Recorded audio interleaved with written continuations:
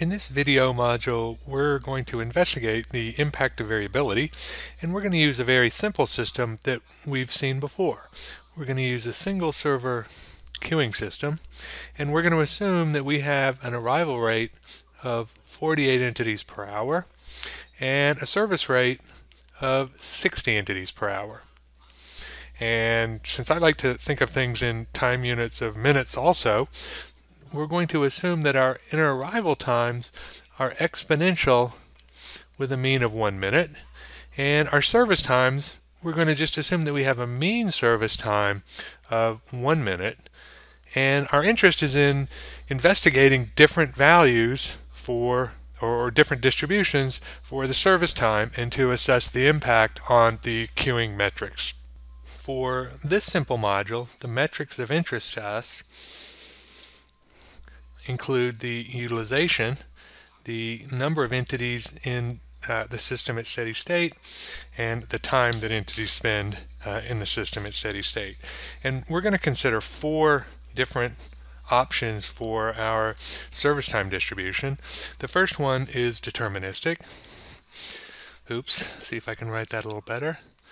DET for deterministic. So in the deterministic case, every single entity takes exactly 1 minute to process. The remaining 3, we're interested in 3 different distributions commonly used in simulation context. The first is the triangular distribution. We're going to have triangular distribution, and you can see the CDF, the density function of the triangular distribution here, and the triangular distribution that we're looking at has the lower bound of 0.5, upper bound of 1.5, and the mode at 1. So a symmetrical triangular distribution. The second distribution we're going to look at is the uniform distribution, and it's here in the middle, the density function for the uniform distribution. And again, we have the lower bound set at 0.5 and the upper bound at 1.5. And the final one we're going to look at is the exponential distribution. With the mean value at 1. And so when we look at our 4 options, the deterministic, the triangular, the uniform, the exponential, the expected value for each one of these is exactly 1 minute. And the thing that's different between these scenarios is the variance of the distribution. So before I continue, I want to fix one little error here. Notice I have, let me go back up. I have the inner arrival times at 1. This is actually 1.25. So 48 entities per hour equates to an inner arrival time of 1.25 minutes rather than 1 minute. So we have an inner arrival time of a mean inner arrival time of 1.25 minutes, mean service time of 1 minute for all cases. So before we get to the queuing analysis, and then in the next video the simio modeling, let me talk just for a second about how I generated these density functions using MATLAB. For those of you who are interested in using MATLAB to do this, you can see the script right here. And so what we did is we set the limits for the axis right here, and then we generated 3 plots. So there's part 1, there's part 2, and there's part 3, and in each one we did the same thing. We used the makeDist function to create the distribution. So we created the triangular distribution, the uniform, the exponential.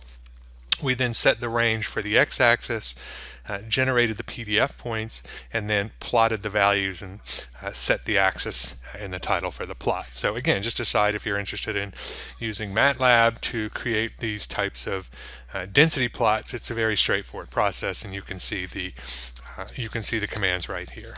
So now on to our problem of using the distribution. So again, we have 4 cases we're interested in: the deterministic case, the triangular, the uniform, the exponential, and we're interested in the standard queuing metrics of the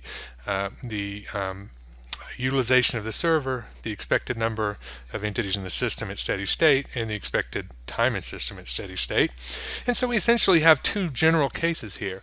We have the MM1 case for our exponential distribution, and for an MM1 queuing system, we know that the number in system is equal to rho over 1 minus rho. And so we have the second general case of MG1 for the general distribution, and so the MG1 applies for our deterministic case, our triangular, and our uniform case. And we know for this, L is equal to rho plus rho squared plus the arrival rate squared, the variance of the service process squared, the variance of the service process is not squared, it's the variance, 2 times 1 minus rho. So for our system, or for any general queuing system, we have that rho is equal to lambda over c mu, and since c has a value of 1 in all cases, lambda has a value of 48, mu has a value of 60 in all cases. For all 4 of ours, we have a utilization of 0.8. And so that's relatively easy to compute. And so between our 4 cases, the only thing that's really different here is this variance term. So let's have a quick look at how to do that. So in the deterministic case, the variance of the service time is 0 by definition of the deterministic case. For the triangular case, the variance of a triangular distribution is a squared plus b squared plus m squared minus ab minus am minus bm all over 18. And so for our distribution, a is equal to 0.5, b is equal to 1, and b is equal to 1.5, and m is equal to 1. And so this results in a sigma squared for service time of 0.0417. For the uniform case, the variance is given by b minus a squared over 12. And so a is equal to 0.5, b is equal to 1.5, and so our variance for our uniform distribution is 0.083. And it's just a side note here from teaching this for many years. One problem that students often see is in this term right here, we have to make sure that our units are consistent. So if we go back, we need to make sure that we're either going to use an hourly arrival rate and a service time also in hours, or a minute service rate with a service time in minutes. So it doesn't matter which you use as long as your arrival rate and your variance of the service time both use the same units. So now that we have our variance terms for each of our cases, the 3 remaining cases, we can then compute the individual L values. So using the MM1, we get L for our exponential case. Using the deterministic value, we can compute L for our deterministic case, the triangular case, the uniform case, and so on. Once we have that, we can apply Little's law, which says L equals lambda W, to compute W equals L over lambda. So once we compute the individual L values, we can compute the corresponding W values, and I'm going to leave that as an exercise, and we'll just go back and let me put the values in, change the ink color here, make this red, and the values that we got, as I said before, the utilization is 0.8 in all cases. In the deterministic case, our L was 2.40 and our W was 3. In the triangular case, 2.47 was L, 3.08 is the W. For the uniform case, 2.53 and 3.16. And finally for the exponential case, 4.0 and 5.0.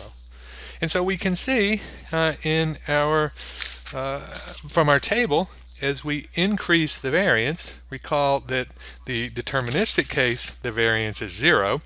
For our triangular case, the variance was 0.0417. The variance in the uniform case was 0.083. And the variance in the exponential case is 1. So as we increase the variance, we make the queuing metrics, at least the L and the W, the number in system and time in system, worse. We increase the number in system, and we also increase the time in system. And so this is some evidence that of the corrupting influence of variability in these types of queuing system. The higher the variability, the worse you're going to do in terms of the traditional queuing metrics. As a final note, in this video we focused exclusively on the service time distribution. We could also change the arrival time distribution to use a general distribution for the arrival times. Unfortunately, that makes things a little bit more complicated from a queuing perspective, but it doesn't complicate things at all from a simulation perspective. So the next video we'll look at creating a simio model to perform the same analysis and how we might use that model to adjust or to look at the impact of differences in the arrival time distribution also.